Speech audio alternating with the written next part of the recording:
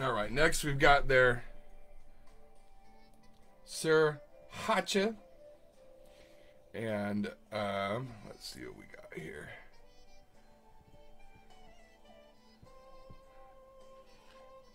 Ingredients, we got red bell peppers, garlic, rice vinegar, pineapple juice, ghost peppers, Thai chili peppers, Carolina Reapers, umami bomb seasoning, shiitake mushroom, brown sugar, tomato, furikake, sesame seeds, sugar, seaweed, and salt. That's what's going to be in that seasoning. Togarashi, sesame seeds, Szechuan peppers, ginger, orange peel, poppy seed, and seaweed is also going to be in that seasoning.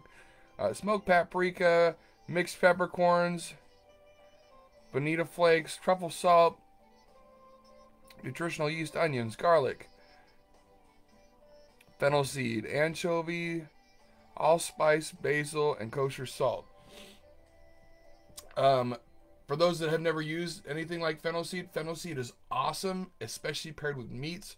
So that makes for a great mixture into a hot sauce. Love, love, love, love fennel seeds. Don't feel like they're used enough. So this is their sriracha.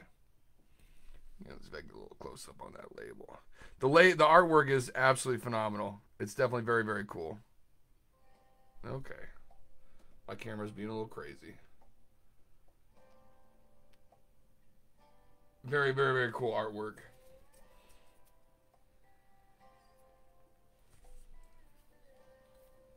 See if I can get this guy open here.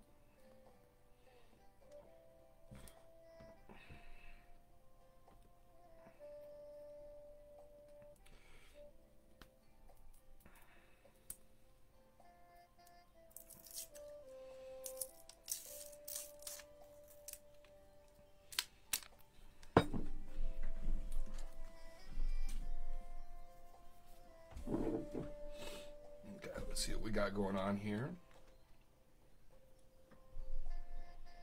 Oh, yes, sir. The flavor profile that's going on is definitely like it's definitely a sriracha, but a little bit more pepper forward, which not, I mean, I don't discriminate, you know what I'm saying? So, Let's go try this out. Sriracha is definitely one of my favorite sauces, though, so I am going to be very harsh with my critique on this. Don't take it personally. That's also another thing TNT said. They said they wanted the harshest review. They don't want me to mess around. Honesty is the best policy, as we all know here at the Church of Hot Sauce. So I always give straightforward answers. Even if you were my friend as the producer, I'm still going to give you a straightforward answer on your product. I've given out some 3s and 4s. Now, so far, it doesn't smell like this is going to be a 3 and a 4, but let's just see.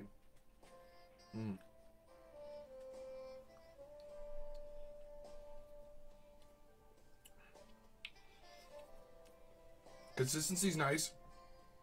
It's a little too pureed for me.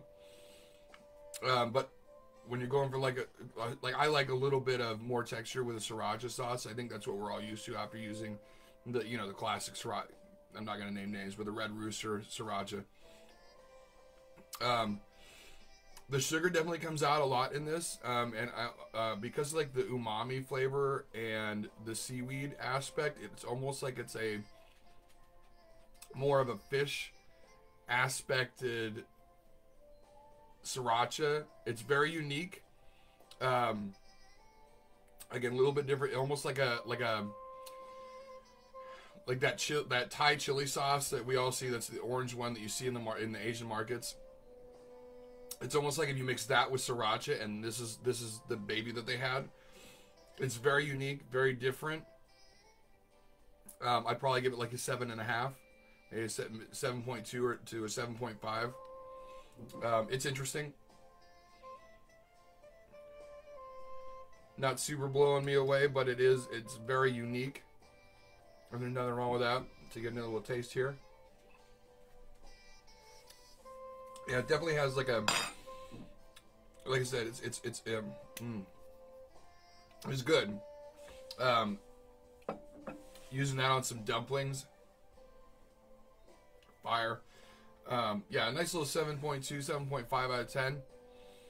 Nothing wrong with that sauce. Go pick that bad boy up. That's going to be sriracha from TNT Spices. It's spicy. Heat level on that one, it was like non-existent. But it's a table sauce, so you don't really want, again, that's not something that you want to blow your brains out with. It's something that you want like nice and subtle. A little bit of creep of heat. Nothing crazy. Yeah, nothing wrong with that. Definitely a little different.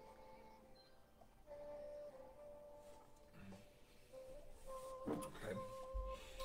Next we got this